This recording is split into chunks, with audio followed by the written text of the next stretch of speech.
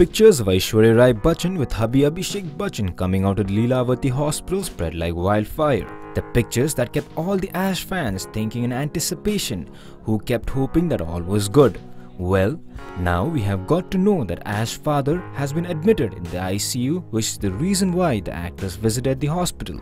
Confirming the news of hospitalization of Krishna Raj, Aish spokesperson told on Wednesday that he has been in hospital for 2 weeks and a daughter is tapping on his health constantly.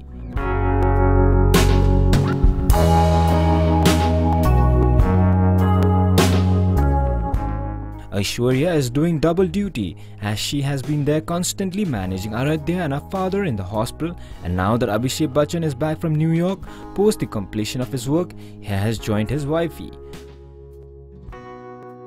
News Desk.